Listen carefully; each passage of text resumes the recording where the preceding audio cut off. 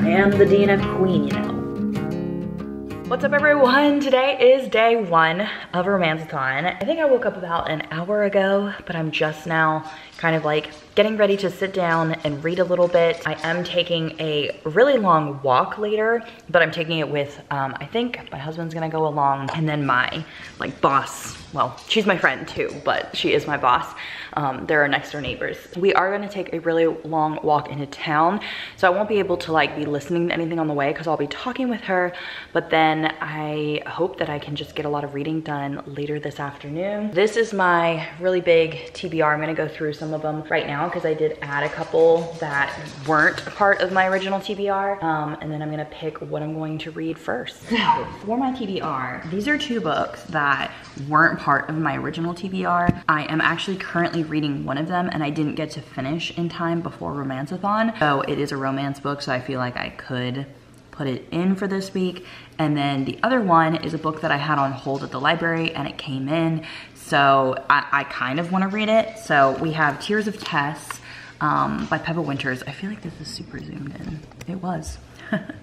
Tears of Tess by Pepper Winters, and this is definitely, I could count this as a lot of different things because it is an indie romance, it is a new to me romance author, it's also out of my comfort zone because it's like a very dark, like this girl gets kidnapped and her captor, I guess, is going to like abuse her and stuff. I'm not exactly sure, but I am about that far into it, and so I could actually continue reading that, and it's actually been pretty good, so I have been liking it. Then I have Christina Lauren's The Soulmate Equation. This is going to be the last time I try out a Christina Lauren. If I don't like this book, I'm not picking up a Christina Lauren ever again because I just never really love their books. There's only one that I actually liked, and it was The Unhoneymooners, which I read 2 romanceathons ago. But still, it wasn't a 5-star read for me. I don't know, I'm gonna try this out because the DNA thing, I did really like the one by John Mars, and it has that same, you know, similar kind of concept. I mean, if I like it, then maybe I'll keep going with Christina Lauren. If I don't like it, it's gonna be my last Christina Lauren book. Then my other quick, you know, TBR that I've talked about before is Crazy Stupid Bromance. Never Never by Colleen Hoover. The Guy on the Right by Kate Stewart. On the Rocks by Candy Steiner. The Trouble with Hating You by Sajni Patel. The Last Goodbye by Fiona Lucas. And the buddy read Someday Someday by Emma Scott.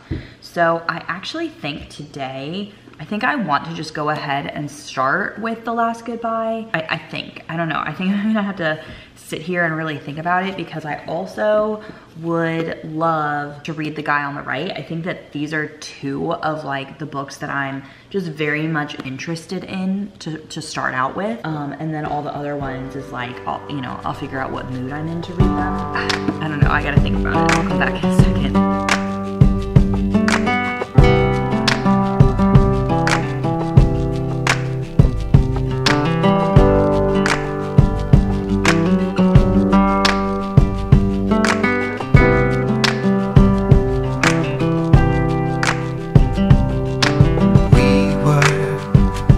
Inseparable, we were closer than 2 of a kind.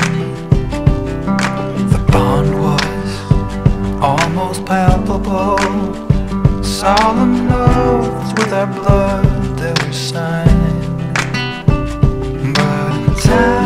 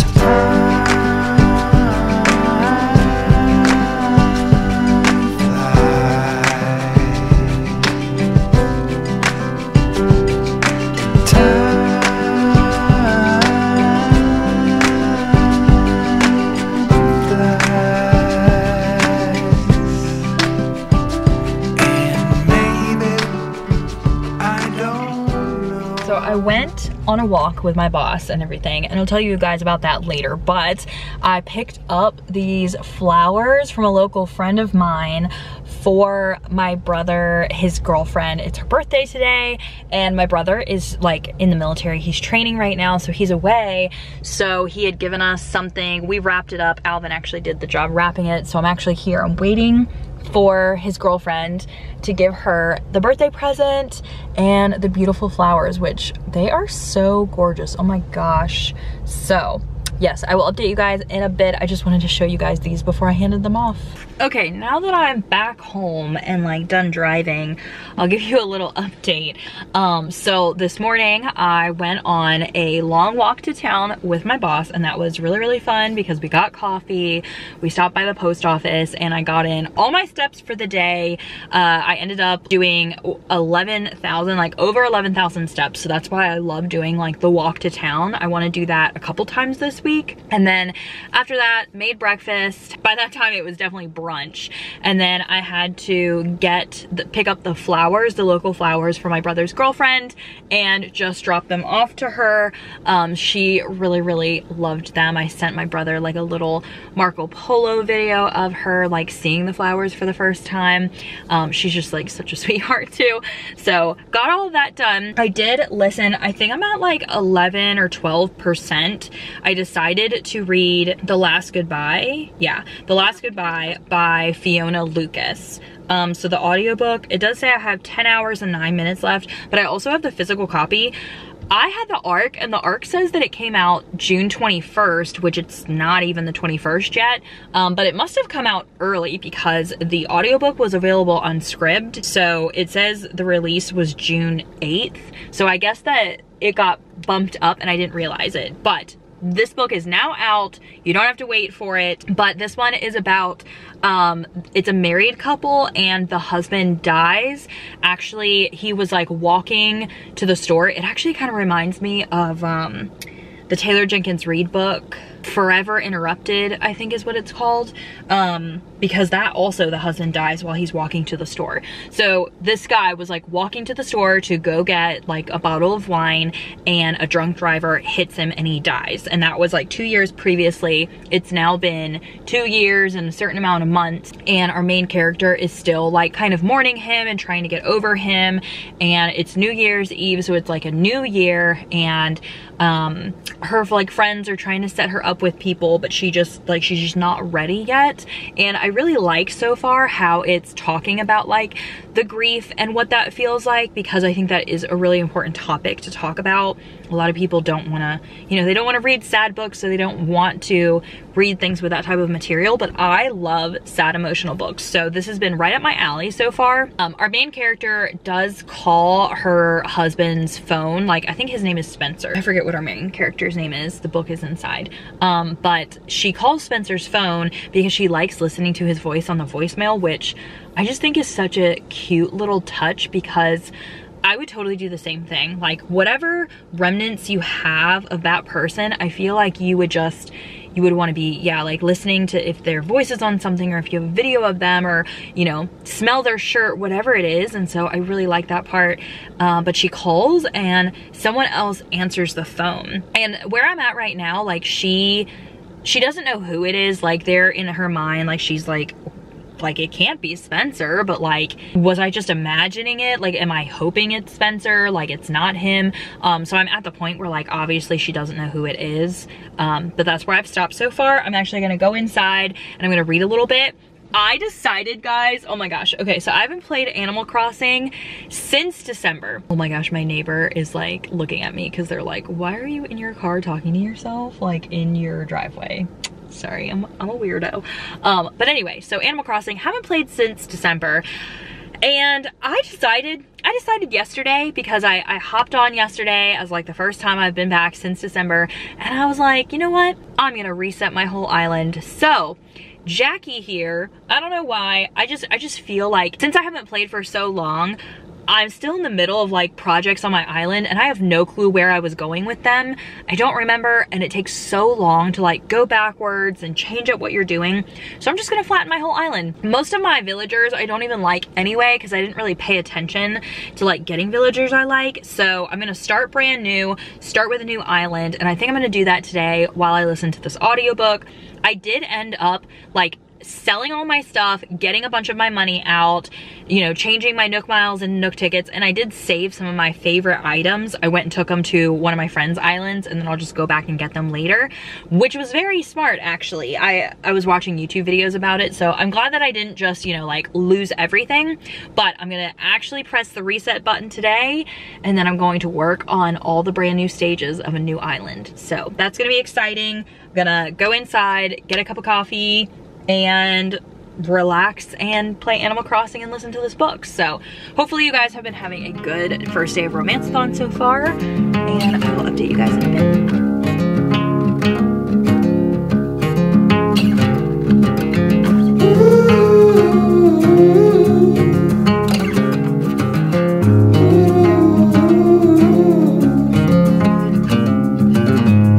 I wanna go there someday. Somewhere into the danger zone. It all points right to that.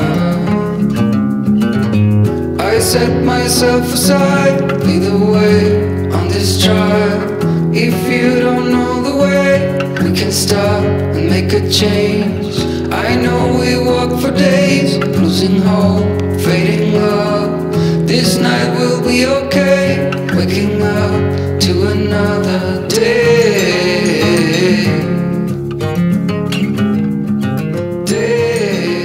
Looks like we got book mail to open. I think one of these might be Malibu Rising because I swapped for a copy of it. I said I think I might need scissors or a knife. Oh, and I think the other one's Caraval. Yeah. So we've got Malibu Rising, not book of the month copy, in case I do end up liking it. I don't collect book of the months. Horrible. This is actually the only like fantasy book that I actually really liked, and so I got it for my favorites shelf. My friend Logan actually sent it to me, so thank you for sending me this. This on my favorite shelf, this on my TBR shelf. All right, it is almost 8 o'clock. I think it's like 7:45, right on the dot. Anyway, so I am 60% the last goodbye, and I am not loving it, unfortunately. I have read Forever Interrupted by Taylor Jenkins Reid, which is about like the husband dying, but they've only been married for a little while, and there are so many similarities in this book, and I didn't love like Forever Interrupted by Taylor Jenkins Reid. I also DNF'd I forget the whole title, but like Lydia Bird, The Two Lives of Lydia Bird, and this book is like a mixture of both of those. So unfortunately, I didn't realize that like I knew that the husband was going to die, like Spencer was going to die, but he dies in almost the exact same way that the husband died in Forever Interrupted. And that's not a spoiler, like literally in both of the books the synopsis says that the husband is dying or is dead. But like to make it that similar, I feel like is a little ridiculous. I don't know, it's just weird to me. And then both of these books, Forever Interrupted and the one that I'm reading, The Last Goodbye, have toxic mother-in-laws, and so I just see this like really big repetition in these. I do think that like the talk about grief and mental illness and all of those topics are very important, and I think like I like those parts in the book. I just find that it's getting very long, which is also what I thought about with One Last Stop, which you guys don't even really know my review for that yet because the podcast has not come out yet for that. It comes out on June 21st. It's reminding me a lot of that. I feel like there are like, it's a lot of dialogue. A large portion of the book is about Brody and Anna kind of like creating a friendship and kind of like coming together within their grief, because they both have lost their significant others. And so yes, I appreciate that storyline. I just feel like it could have been done a lot better. It could have been faster. And I obviously know that like when you lose somebody, like it's not going to be fast for you to like get over it and, you know, move on with your life. But I think in book form, it needs to be sped up a bit, especially since Anna, it's already been over 2 years since Anna has lost her husband. And I just feel like what they're talking about is the same stuff over and over again. So far those are like my thoughts about the book. And I like, the thing is like, I feel like, I know that a lot of people are going to like this book because of it being told just like so many other like contemporary women's fiction books. I don't really think that this is a romance book. I don't think it should be categorized like that, which has been my argument for so many books I've been reading recently, like One Last Stop, this one, The Last Goodbye, Just Last Night by Valerie McFarlane. They're being categorized and marketed as romance books, but they're honestly more like friendship dynamic, women's fiction, contemporary reads. And I am not like, I don't know why, but that genre just doesn't do anything for me.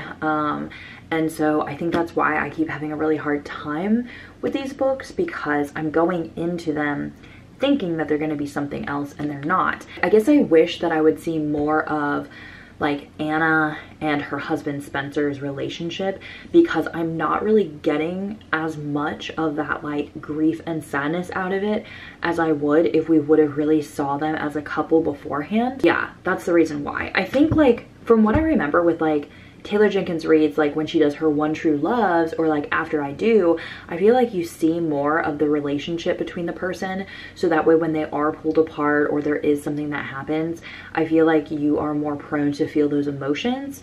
And I feel like this book is not doing that, unfortunately. So yeah, it's very sad because the cover of this is absolutely beautiful. But I didn't want to DNF this one because the publisher sent it to me and I would feel really bad about that.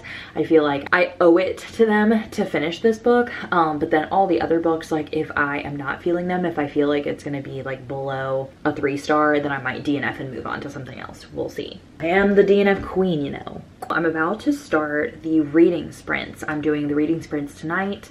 And so I need to figure out what page I'm on in this book, because I was listening to the audiobook and I redid my Animal Crossing island and it's turning out really good. I got 2 really great characters. I got Ursula and Bam, and I had Ursula on my island before and I really liked her. She was one of my favorites. I also had Megan, and Megan was my favorites, but all the other people I did not like. So I got Ursula again, which I was so happy about. I picked an island shape that I really liked. I had like restarted the game like 5 times before I found the island I wanted. And then Bam is super cute. He's a little blue like deer looking thing. But yeah, so that's going really well. I was time traveling a bit to like speed up the whole beginning process.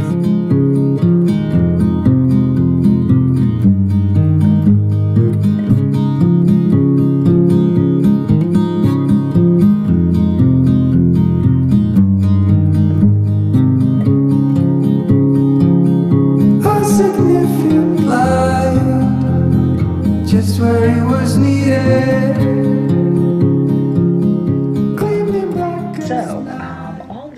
With my live show, but oh my gosh, like I was reading my book and I was super into my book, and Gwen had to call me to let me know that there was this creep in the live show. Like, I mean, not like a face or a person, but like in the comments, like commenting nasty sex things about my feet the whole time. Like not the whole time I was reading, but I think like for a good, I don't know, like 10 minutes or so.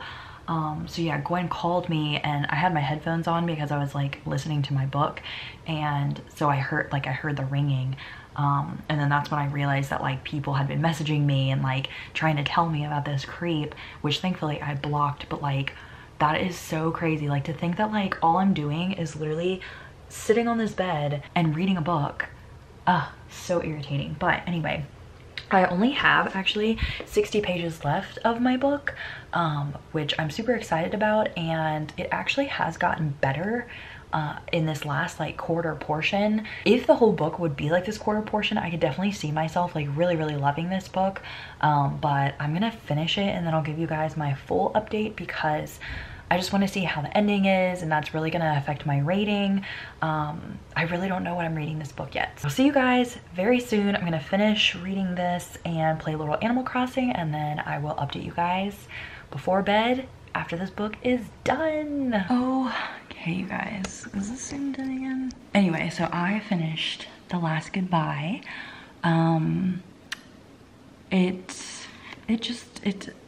I see how this book could work really well for a lot of people. I definitely think I will have to think on my initial like rating and review, but it's between a 2 and a 3 star for me. There was a portion of the book that like I liked, that I did kind of like get really into, that I was like emotional for. That was part of like the last like quarter of the book. Sorry, the light keeps being really weird. But for the majority of this book, I just felt that it was too long. If you want slow burn romance, like this is slow burn, and there's not even that much romance in it. So like I felt like it was just too slow burn. Very realistic though. Like I can definitely see if you had lost your husband, like how long it would kind of take you to grieve over it, how even if you tried to date people, how hard it would be. And so I do think that this book did a really good job on depicting that, like depicting the grief that you go through, the struggles of dating after you lose like a spouse. I felt like it should have been sped up, and I just felt like there was too much dialogue, especially between Anna and Brody. I feel like, okay, some of the things that I had, or that I wish could have been changed. I wish that we got to see Anna and Spencer's relationship, or like flashbacks of it or something before he died, because I didn't feel like I didn't really care as much about like the grief that Anna had, because it was a little hard for me to just understand how great of a relationship they had before he had died. So I do wish that that would have been in there. And then involving like Anna and Brody, I feel like I didn't really get to know Brody as a character very much, so I wasn't really rooting for him, or you know, thinking that he would be a good substitute as like a new husband for Anna. I just think that the whole book, it was mostly Anna and Brody's like back and forth chatting, and I just don't think I like that very much in books. This also was very much like Forever Interrupted. I also feel like it kind of replicates a little bit of Ugly Love from Colleen Hoover. So if you like any of the books that I talked about, then definitely pick this up, because I think that you would like all of that. I just think that I'm so like straight to the point, that books that have a lot of different characters and they want you to fall in love with the characters, and there's a lot of dialogue because they want you to think it's funny and all that, I just don't think that those are for me, which is why I keep having a problem every time I pick one up. I'm gonna settle between like, yeah, 2 or a 3 star. I feel like it deserves more than a 2 star, because it is a problem with like myself as the reader. It's not a book problem, but I can't give it more than a 3 star because then of the things that I do think could have been better, you know, regardless of me being picky. But I'm excited that I finished a book. By the way, like this is out. I forget if I said that or not, but this is out. It came out June 8th, so you can get a copy of it if you are interested. I'm really excited for tomorrow morning starting a brand new book. I also got so much done on my Animal Crossing island because I've been like time traveling and stuff. I took a break now. I'm gonna go to bed. Thanks for watching. I'll see you guys tomorrow. Bye-bye.